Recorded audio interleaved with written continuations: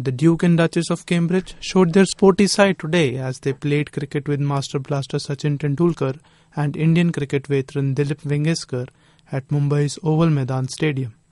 Prince William and Kate Middleton met the unprivileged kids, budding cricketers, and also spent some time with them.